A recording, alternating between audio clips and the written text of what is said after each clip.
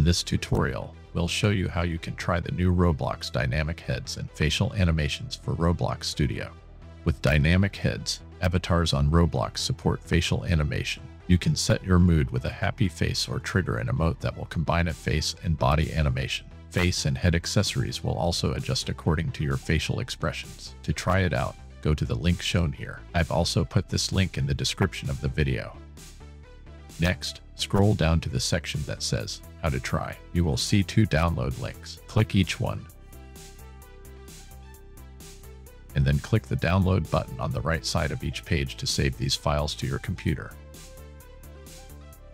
We'll come back to these files in a moment. For now, just remember where they are located on your computer. Next, open Roblox Studio and choose Beta Features under the File menu. In the pop-up window, scroll down and select the checkbox that says Facial Animation. You may also want to enable the Enroll in Beta channel option. Click the blue Save button. Roblox Studio will then restart.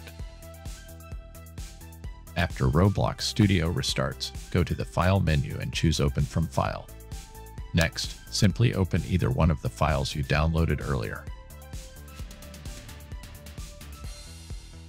Everything will look empty, but don't worry, that is normal. Click on the Test menu option at the top and hit the Play button to begin playing around with the Roblox dynamic heads.